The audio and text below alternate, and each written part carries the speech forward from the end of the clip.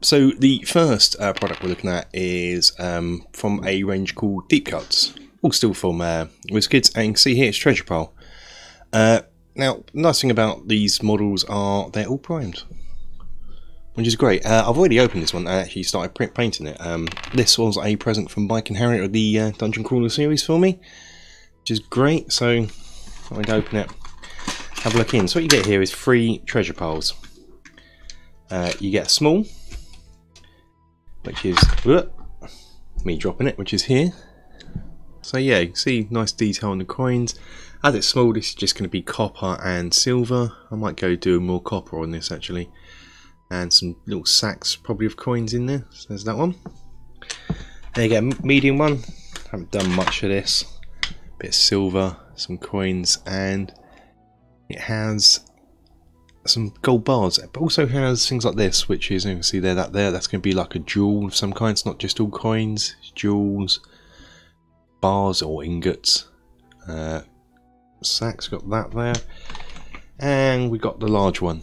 So this is going to be a lot of gold on this one. See some gold bars here. There's jewels. It's even got a sword here, and these are lovely in detail. An axe and some ingots there. Chargers, big plates to you and I. Yeah, so I'm loving this. Another sword. These are brilliant.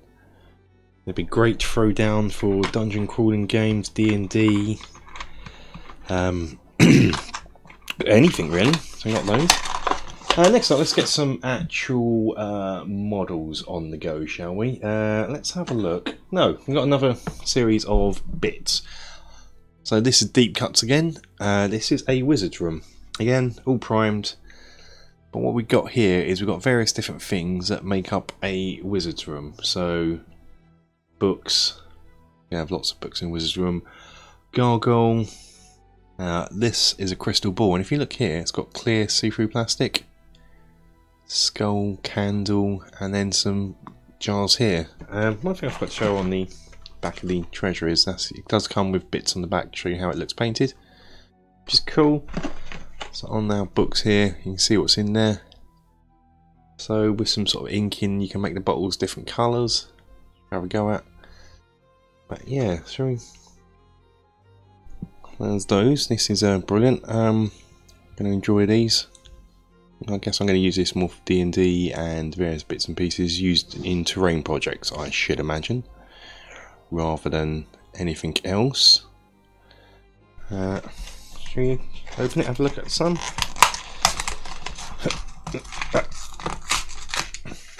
So yeah, inside here there's a kind of cool map. One of, I don't know if it's just a generic fancy map, but there's a map. Yeah, I don't want to get them all out because I'll probably end up losing them, but let's get a stack of books out for sure. So oh, it's got sellotape on. So another stack of books. So it even has the spines all sculpted in. You can see the pages in the books as well. They're going to be a joy to paint up, and I don't have to prime them. Let's get a crystal ball out just so you can have a look at. Oh, look at that. So it is actually clear.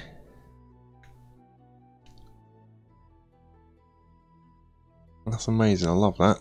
That is stupendous. So I'm not going to get them all out in case I lose them. They're quite small and fiddly, but we're going to have a little.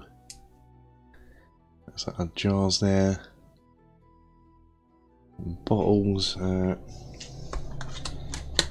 So side by side of what's in there, and I kind of like this one. That one there. Where is that one? I don't know. Can't see him in there. It's that one there. So yeah, 'cause it's got clear around it. So we got that. That's going to be good. And a cat. Just because. Hello, boy. You haven't been in a video for a while. Is that why you joined us? Excellent. Excellent, excellent. Put those to one side.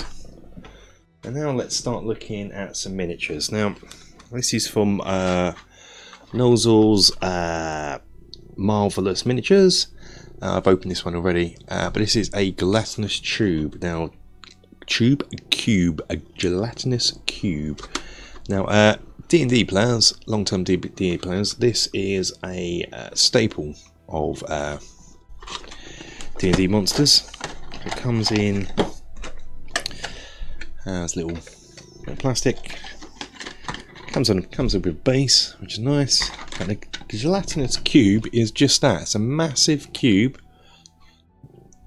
living cube of jelly, gelatinous material that consumes everything it eats. And what you got here is inside.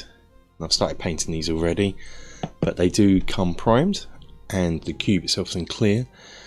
It consumes everything it goes over and basically dissolves it and eats it effectively. So this has lots of skeletons, lots of weapons and shields just in here. You have a hole here, and the nice thing about this is if you don't glue this in to here, but you potentially glue this to the base, which I would do, you can use this for when it eats a player. You could remove it from its base, and let's have a look. Let's get the off model down. You could then put it over the top and show that your player has been consumed by the cube, which is fantastic. And again, on the back it shows printing, because it's slightly tinted with a colour, so I'm going to figure out how to do that so I can tint it probably more greeny blue rather than this clear. So that is the cube. Next up, zombies. These are from the same range, from Noel's Marvellous Miniatures. We have 2 zombies. Look like this. Look like this, and this is what they look like. Painted up, again, like all the others in this range, already primed. So we can just get in there. And what I have noticed is the map on the back here seems to be different for each model. I have to look that up. Womford, see what it is. It's Dungeons and Dragons. It's, you know, it's a licensed D&D product, so I'd imagine it's the Forgotten Realms. So these are not for you, Cat. These are not cat treats. They come on 2 bases, little thin little bases, which is cool. I don't like mega chunky bases. Do you like the bases? Good, good. You can't eat the bases, they're not cat treats. Yeah.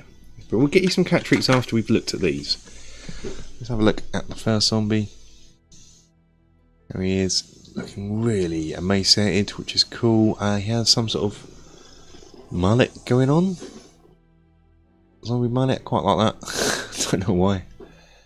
But yeah, it's a bit of flashing going on here, easily removed. Not flashing, mould lines. You can see it there. Easily sorted. You can get that on all miniatures nowadays, don't you? But really like that. Let's have a look at the other chappie. He's I like this one. This looks like something from, I don't know, Return of the Living Dead or something. Yeah, really cool. Again, emaciated. Kind of does look rotten.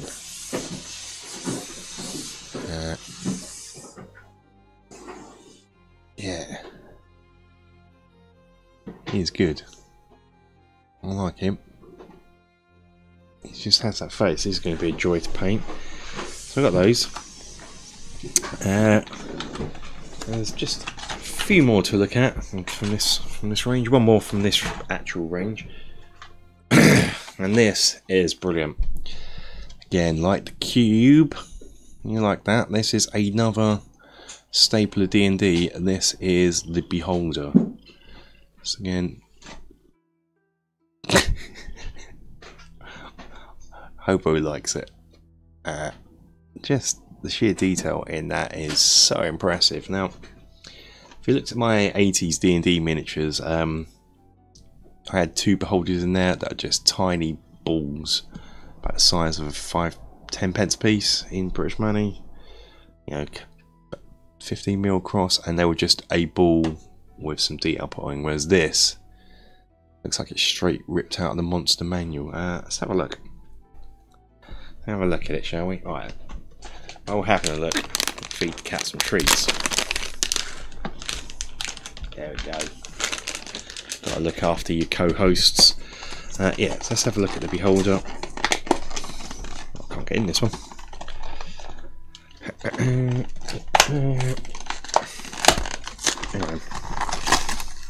There we go. Oh, we got a bag of something. Yeah, so the map. Oh, map's same as before on there. Background map. What we got? We got some. Oh, look at him. Like that. That is on a clear thing as much as possible. So because they float, you look at the eye. The eye's got a nice lot of detail. Scales are good. Tentacles are good. It's good. And tentacles fall out, of course. That's interesting. So what we got in here? There's a bag of. So I do have to do some gluing in that. Put that there. Any others loose? I have to glue in. Yeah, that one feels like it's going to be glued in. That's interesting because spinning round. Get the full glory of the detail on this. So what we got in here then? Which I'm slightly confused about. Are you confused about it, Cat? Is a bag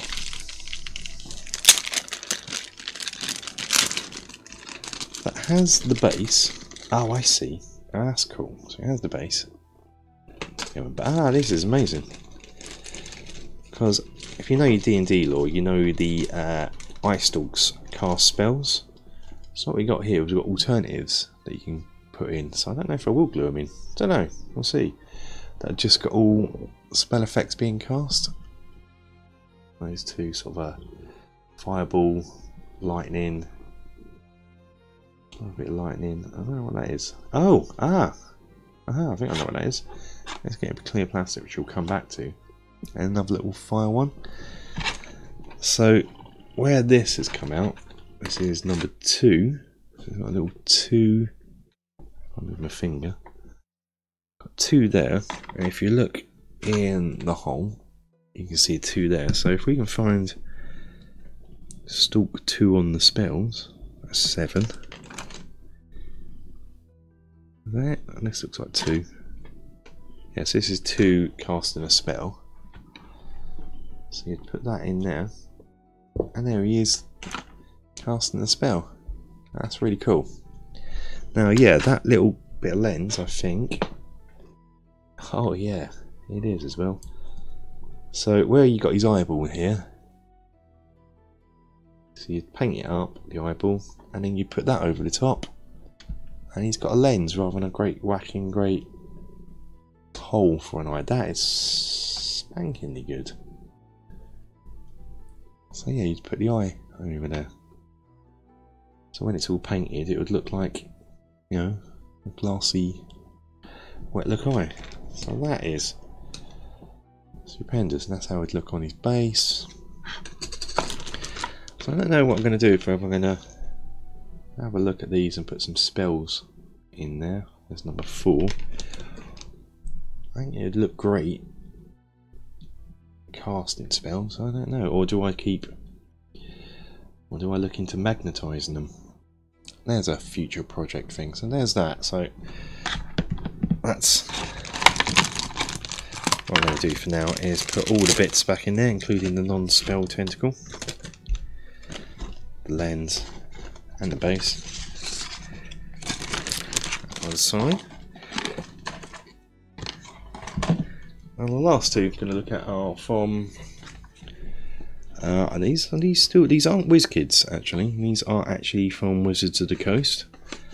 These are from their collector series. Let's have a look at Eulel Fref, Drow Priestess, I take it. Drow Priestess, yeah. And then these don't come base coated, but they're Wizards of the Coast. Come slightly different packaging, all in the same scale and style though as the Wizkids ones. and they come slightly different. They come bubble wrapped. These are resin. So you've got her, there's the back. And nicely detailed. Not much mould line going on. Lovely base there. Display base for it.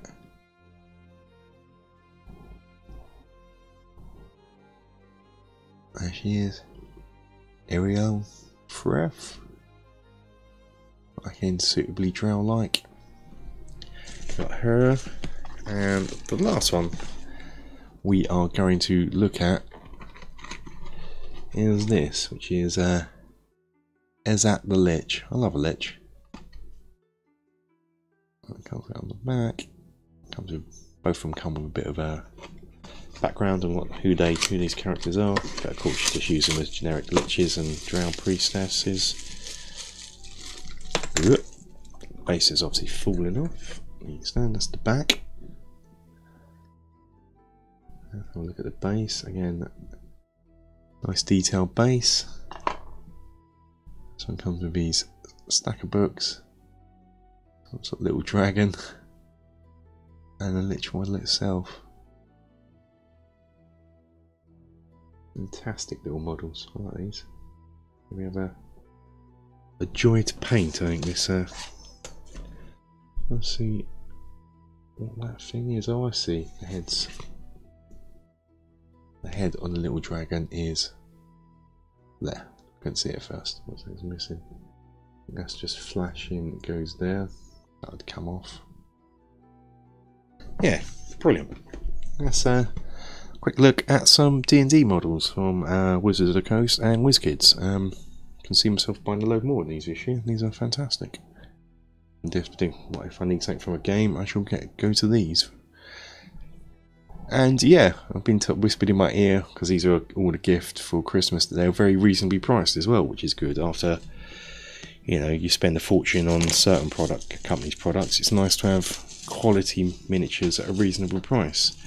So I've seen some dragons I've got my eye on, so I'm probably going to look at those next at some point. But anyway, that's it for this video. Nice little look at some miniatures. Thanks for watching. If you've liked it and haven't already, hit the like button, subscribe for more videos that are coming soon, and until next time, take care.